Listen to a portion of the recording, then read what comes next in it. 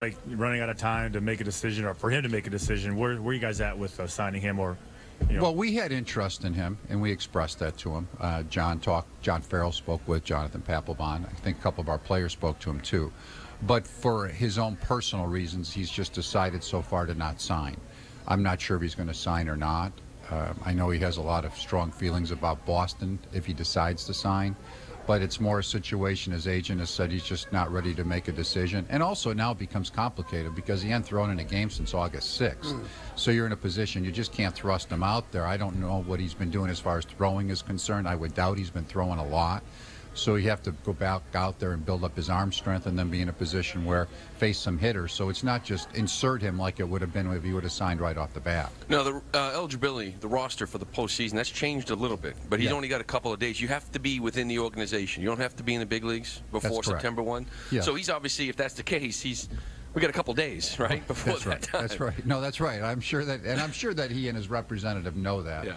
But I think it's more his own personal situation that he's decided. It has nothing to do with like a club interest. It's just more whatever reason his own decisions are like that. And the rule has changed. Before you had to be an active member of the 25-man roster or on the disabled list by August 31st. But now, as long as you're a member of the organization, you are eligible for the postseason as long as you're part of them on August 31st at midnight. You mentioned Clay Buchholz and how well he was throwing. Given how well he was throwing, Eduardo maybe was it 10 days in between starts, but Stephen Wright was, I believe, almost 20. Was there any discussion about maybe he should go on a rehab start first, maybe give Clay one more start to make sure that he can work those kinks out maybe in a game? Well, we had talked about it, but the reality is that, first of all, in Eduardo's case, he didn't even go on the disabled list. Yeah. So, I mean, it was a situation, and we were caught by surprise. A couple times we thought he was going to pitch, and then he just wasn't quite ready to pitch, so that wasn't a consideration. He did pitch a simulated game out here, but there's still a difference between the simulated game and getting into the regular competition. In Stephen Wright's case, we had talked a little bit about it, but it really took him the one inning. He felt good. I don't think that he was in a position that we were anxious to send him out at that time. So we felt that he would come out here and perform. Unfortunately, the first inning was a little bit more amped up, but he settled in after that. You're almost kind of helpless right now unless you do something in the next couple of days and guys clear waivers to be able to add personnel onto your roster. So what do you think wins it for you here, Dave? How do you win this division? What has to happen? We know you're playing a lot of road games, but you fared pretty well on the road. You've got teams coming up from the rear. Suddenly Kansas City is in the picture for a wild card spot. What do you have to do? Well, we have to play consistently well with all the different parts of our game. I think first and foremost, we need to score runs on a consistent basis. It's there. We got good pitching for about that 5-6 day period. We didn't score as many runs as we normally do. I think that straightens itself out. We have the best offense in the game. So that part of it, we have to get good, consistent start in pitching, and our bullpen has to step up. Now, we do get reinforcements. I think we probably have some reinforcements that are a little better than some other organizations when you get to the September. I mean, we have a guy like Joe Kelly that we think can come up here and pitch out of the bullpen and help us. We can bring Heath Hembry back here, too. So we have the potential. Koji's going to throw to hitters today. We have the potential to get him back, but we're just in the reality is that we're in a spot where you have to put all parts of your game together at an important time period. We were just doing that a short while ago. A week ago, we were really in that type of role and really going into Detroit. So if we can get back to doing that on a consistent basis, I think we have as good a club as anybody. Do you bring Moncada up? To be decided. We still have to sit down and have our final conversations on that. Are you leaning toward bringing him up, or what would be your hesitancy? Well, first of all, if you're going to bring a guy like that, you want to make sure that he has a chance to play some. That doesn't do you much good if you're going to bring him up and he just sits and he doesn't play. So that doesn't do you much good. For example, when Benintendi came up, he played. We put him right out there in left field. So that's one thing in Moncada. The second thing is you do have some roster situation and how you work with that for the 40-man roster. I wouldn't let that stop him from being brought up if he was going to play. But those are the conversations that we still need to have here over the next day. We've talked a lot of generalities. My tradition has always been with call-ups, you wait till the very last moment, and there's a couple reasons behind it. One is you see how your club shapes up as close to the deadline as you possibly can.